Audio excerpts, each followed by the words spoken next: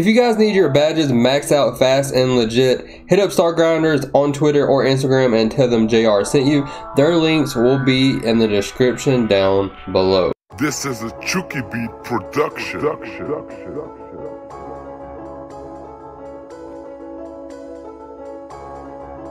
Give me the green light.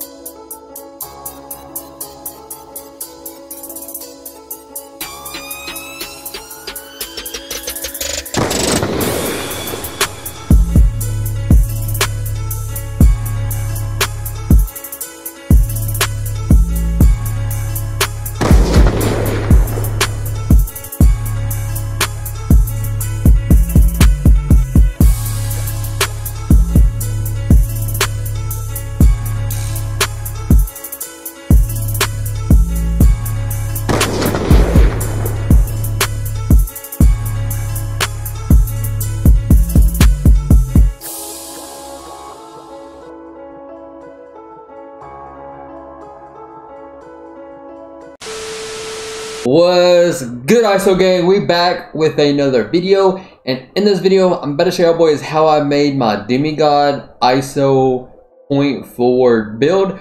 I'm going to show you guys exactly how I made my build, and then I'm also going to show you guys how I would change this build if I could go back, if that makes sense. So I'm basically going to show you guys two different versions of this build in this video. If you like the video, drop a like, sub up if you're new, and turn on post notifications. And yeah, man, with that being said, I'm gonna go ahead and show y'all boys how I made my point forward. So for this position, we go small forward just because this is gonna allow you to get more badges.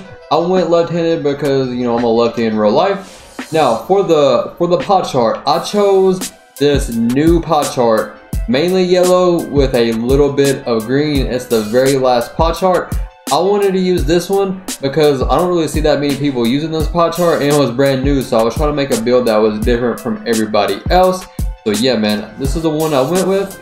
And then for your physical profile, of course, you always want to go with speed. And then for your attributes, I'm going to show you guys exactly how I set up my build. Alright, so look, man, for my build, this is exactly what I did. You guys see we get 1, 19, 30, and 8, which is pretty crazy. This is basically a 6'6" playmaking shot creator. So for the body shape, I went always go compact. For the height, we went 6'6", and then for the weight, you want to put that hoe all the way down and then max it up just a little bit to where you get that little bit of strength, but you don't lose acceleration. You guys see at 6'6", we have an 87 speed and an 85 acceleration off rip. Now for the wingspan, what I did is I did not touch the wingspan on this build. The reason why I didn't do that is because I wanted to have an 85 ball control at 97 overall. That 85 ball control just allows me to do all the glitchy drill moves, the nutmeg, the fast spin back. So I wanted to be able to get that pretty easily. This build is one of the builds that you want to get to 99, because once you get to 99 and you get that gym rat boost, you get +8 to your speed. And then you get, you know, that +4 to all of your attributes. At 99, this build has an 84 3-pointer. You're basically a 6'6" play shot. This build is super OP. I have a lot of fun on it. For the takeover, you guys know me. Generally for the culture, I go play take, but I already have play take on my playmaking shot creator. And play takeover, it's kind of doo-doo. I'm not gonna lie to you guys. I wouldn't go shot creator on this build, but sharp on a point forward is pretty OP. I'm not gonna lie. So I went with sharp, and you guys see if you make it like this, it's going to come out as a point forward. Kind of a catfish build because this build has a strap. So if I could go back, I'm going to show you guys how I would have made this build from the beginning. I'm still going to use the same position, same pie chart, same physical profile, and then let me show you guys how I would have adjusted my attributes. Alright, so look, man, if I could go back, I would probably do something like this.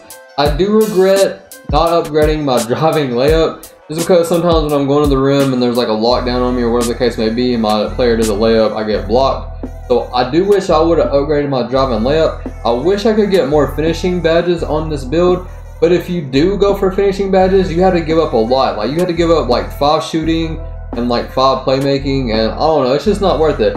I would have definitely upgraded my driving layup, but either way, my build is still OP.